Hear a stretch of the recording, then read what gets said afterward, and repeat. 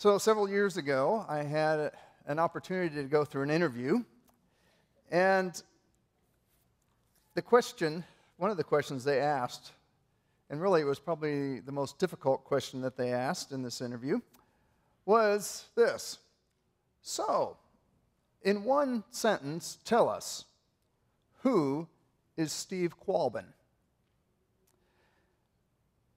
Now, I had no warning, of course, that was coming.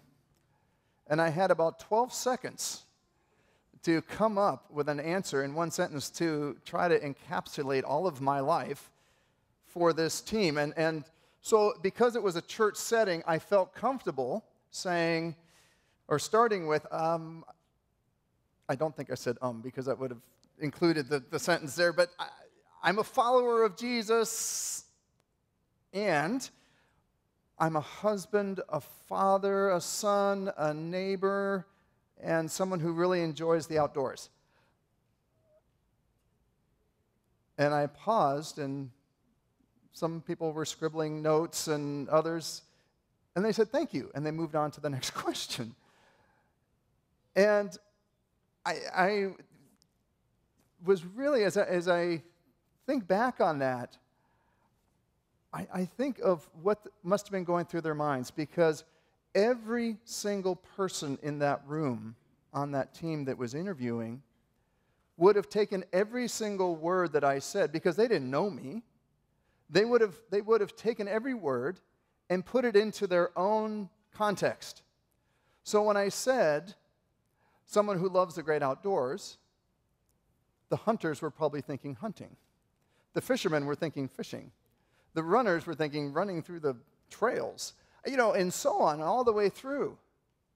And when I said husband, every person in that room, well, maybe it was a husband, maybe it was a man who was married, maybe it was a woman who was, or maybe it was a single person. They all had their own definition of what husband meant. They had their own experiences. And when I said father, same thing. When I said son, same thing. They all had their own little definitions that they, of course, didn't share with me of what it was that this was all about, that I was all about. Even when I said a follower of Jesus, everyone in that room had their own definition of what that meant.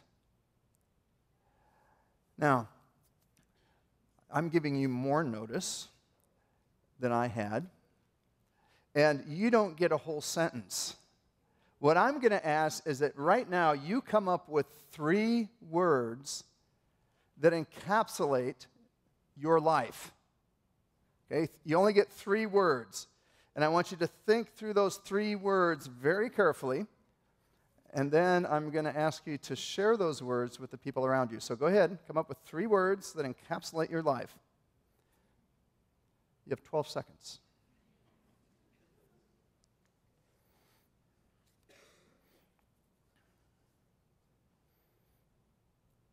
Got them?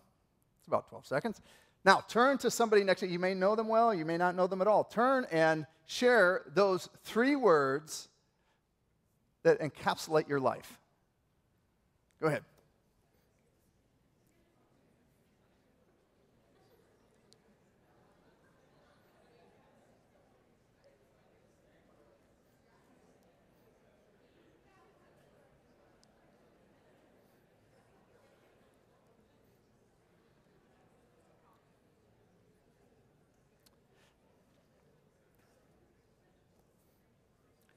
Okay, seriously, that sounded like 15 for some of you. Okay, you only got 3.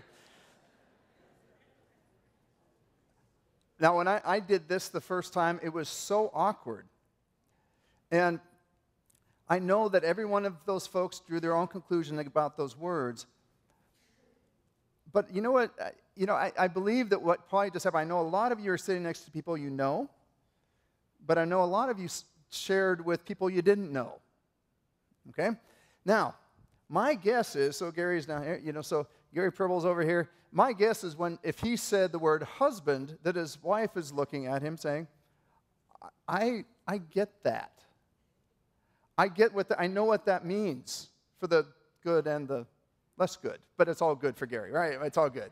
Yeah, it's all good. But, she has, she's been living there in the same house, experiencing what it means to be married to that guy. But if he were to turn and share it with that word with somebody that didn't know him, completely different. Completely different story. And so whatever it was that you shared, for some there was great understanding, for others very little. Now, I know that as we look at God, and we look at that journey of Jesus with his disciples, we know from this book that relationships are incredibly important to God. And we know that the first and primary relationship is our relationship with him, and but also that love that we have for one another, that relationship that we have with each other. And, as we look at, as we've walked through this book of Mark,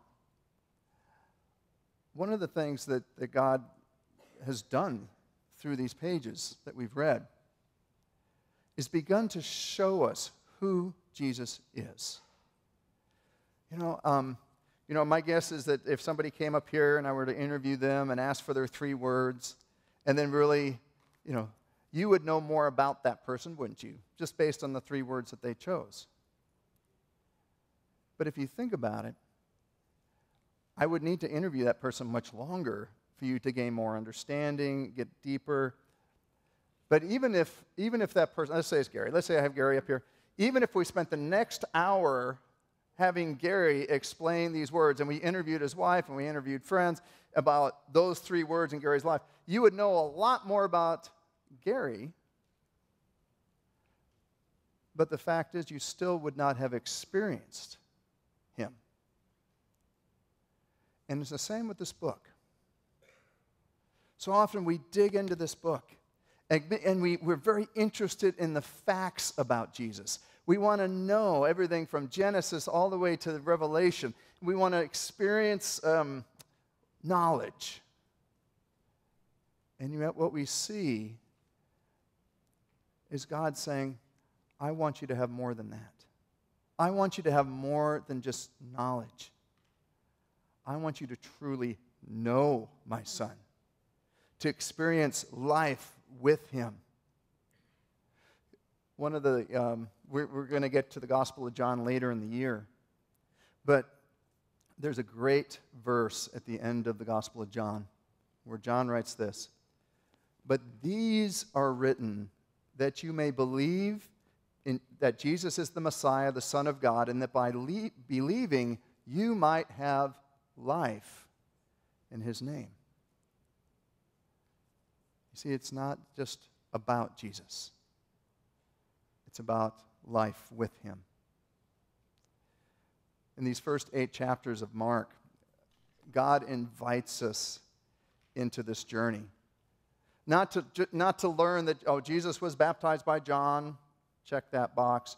Not that he cast out a demon, check that one. Not that he fed 5,000, check.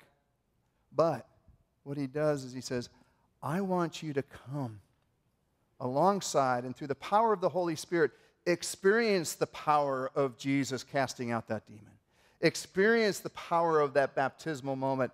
Experience the power of the feeding of the 5,000. Experience the power of the parables as Jesus shares them. Experience the power of the healing of a blind man. Experience the power of 4 friends lowering their friend through a roof and watching their buddy jump up and be healed from being paralyzed. What God does through Mark and through all the gospel writers is just incredible. Because somehow in this miraculous way, it becomes more than just knowledge about. It becomes life with. Life with. And so one of the things that happens with Jesus is he takes his disciples a lot of different places, and sometimes they were in huge crowds, feeding of the 5,000 and so on. But other times, Jesus says, you know what, I want to spend some time with you so you can experience me one-on-one. And on one of those occasions, he takes his disciples and they're up near the Sea of Galilee, and they take this 28-mile hike, just them, one way, 28 miles, through the hills and mountains and everything else, way up to the area around Caesarea Philippi. And you can you imagine having those amazing conversations with Jesus on a road like that? But they get up to that area, and it's an area outside of Israel. There's lots of pagan worship going on. They're worshiping the god of the dead. They're worshiping Caesar, all of those things. And Jesus wants to get down to some nitty-gritty with them. He comes out, and he asks one simple question. Who do people say I am? Who am I? It's almost as though he's saying, encapsulate in 3 words or less, or one sentence, who people say that I am. And so they do. And they come out and they say, well, let me find my spot here so I get it exactly right. Some say John the Baptist. And you know what? Everyone who saw John the Baptist had an idea of who John was. Even if it wasn't on the mark, they still had that notion. Some say Elijah, greatest of all the prophets. Wow. If that's who Jesus is, that's outstanding. It's amazing. And some say one of the prophets, one of the great teachers, one of the ones who brings justice to the world, or the message of justice at the very least.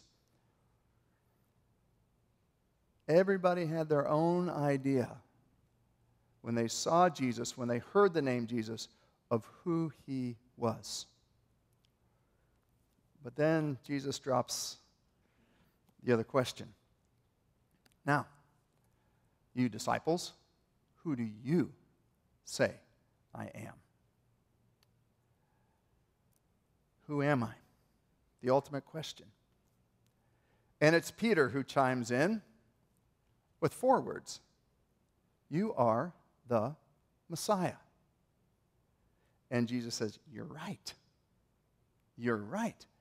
But even that word Messiah, they really had no idea what that meant. He threw it out there, and Jesus says that's a Holy Spirit-inspired word, but you don't know. And it is miraculous that Peter got it right. But he had been traveling with Jesus all this time. But what becomes clear very quickly right after this is Jesus begins to say, now, this is what it means to experience life with Messiah, the kind of Messiah I am. You are, and I am going to the cross. I'm going to suffer. I'm going to the cross. I'm going to die. And then 3 days later, I'm going to be raised from the dead. And Peter said, that's not my definition. That's not mine. And Jesus tells him, if you're going to follow me,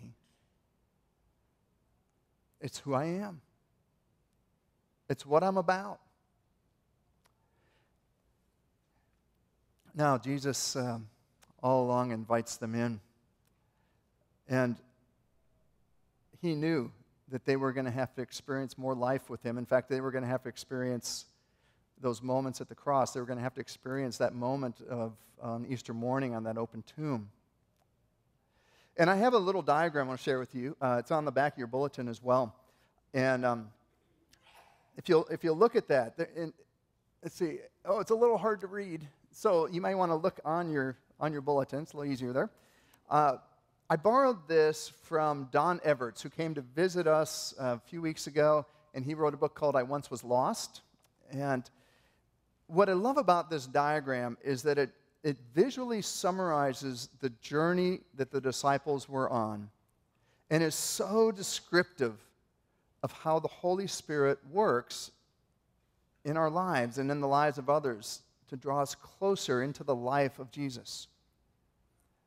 But first, there's 2 words I want you to focus on as we walk through in these last moments that we have together. 2 words that summarize God's desire for you. I've mentioned these words several times already. But they summarize God's desire as you read this book, as you read these words, as you study, as you worship, as you live out your life as a Christian, as a follower of Jesus. And that is that it is God's deepest desire that you not only know more about Jesus, but that you come to him and truly know Jesus. That you know Jesus. That you come to trust him. And notice first a little handshake, and this is just a great little summary of this, that Jesus invites you in, and he says, I want you to grow to trust me enough to read this book, to cry out to me, to talk to me. And then that second one, the little question mark, to be curious about me, to continually ask questions of me, no matter how difficult those questions may be. I want to invite you into that. And that little arrow that has a change of direction, it's change. Jesus invites us to understand that there is going to be change. In fact, he puts it this way: whoever wants to be my disciple must deny themselves, take up their cross, and follow me. Must take up their cross and follow me. That's going to be a change. And as you read and as you dig deeper in here, you're going to see that the change that comes as we follow Jesus is not meant to be just this, oh, no, I got to change. But, wow, I get to change. I get to serve with Jesus. Even as difficult as it may be, I get to do this with Jesus. And what we see is as we do that, we experience life like we've never experienced it. We experience joy like we've never had before. And we enjoy peace like we have never experienced before. And the beauty of this picture, as you look at the little magnifying glass, is that he does invite us deeper. He invites us to take that Crossways class, to dig and dig and dig, and to understand that, boy, yes, as we learn more about him, the Holy Spirit will work in us to expand our understanding of who he was. It's sort of like getting to know your friend better. You got to spend time. You ask those questions. You dive deeper with them. And you know them better. And you live life with them every single day. And finally, the little footsteps on the end where Jesus says, now, all along, I want you to walk with me. And the beauty of this illustration is that this is not just our story. It wasn't just the disciples' story, Peter and the others' story. This is meant to be the story of the world, of everyone in this world. And the thing is, what Jesus does at this point is he says to every one of you, I want you to be my voice. I want you to bring this to your neighbors. I want you to bring this to your family. And I want you to be that person they trust. I want you to, because as they trust you and they know that you're my child, that you're my follower, they will learn to trust me. That as you encourage them, and not judge them, but encourage them in that curiosity, those great questions that they're asking, God is saying to us, do that. Because it's through exploring this book, it's through, even if it's a little shallow to begin with, it's through that my Holy Spirit will work in them so that it becomes not just knowledge about me, but knowledge of me, where they can come along with me. And when they get to that place where as they're reading, as they're digging deeper with you, and they begin to see the changes of what does it mean to pick up my cross and follow Jesus, that you can show them the joy of that, the hardship as well, but you can share with them and show them by your life and by your example how worth it is to be that kingdom agent on this earth. And then as they dive deeper, that they may go deeper into this than you're prepared to do. That's okay. But always encouraging them to say, you know what, learn more about, but don't lose the relationship. Understand that everything you do, everything you read, everything you study, every movie you watch about Jesus is meant to draw you closer in to that living, walking, beautiful thing that we call discipleship. Jesus makes a promise in the midst of all of that. And that promise is that you're not doing this by yourself. It might be really overwhelming to look at. I don't know that I could do that. You know what? You don't have to. The Holy Spirit does it. The Holy Spirit just says to every one of you, says, you know what? Give me what you got, and I'll do the rest. Love. Care for them. And understand that it's not just the Holy Spirit working in their lives, but in yours. The Holy Spirit, for some of you, you may feel like you're kind of on that other end down there, where you're still kind of questioning Jesus, really learning more about him. But I want to encourage you to continue in that and to understand that the Holy Spirit will do amazing things in your heart so that you can know Jesus and experience life with him. You know, as we close today, I want you to remember those two words, know Jesus. And in fact, I want you to say them out loud right now. Are you ready? Know Jesus. One more time. And as you go, I want you to think about and talk about what does it mean. If you're doing a Bible study, if you're doing devotions, I want you to ask that question, how is this helping me know Jesus, to experience Jesus now? He has life for you. To quote again from the end of John, that by believing you may have life in his name. That's his gift. And I'm going to ask that you would pray with me as we close, and we're going to ask that the Holy Spirit pour into us so that we can know Jesus better. May we pray, please. Lord God, we are so grateful for the outpouring of your Holy Spirit. Thank you for your power. Thank you for this book that you invite us into, for the writings of Mark, for the witness of Matthew and Luke, for the witness of John and Paul and the others. And we ask that you would fill us and empower us to experience life with you. In the precious name of Jesus, we pray. Amen.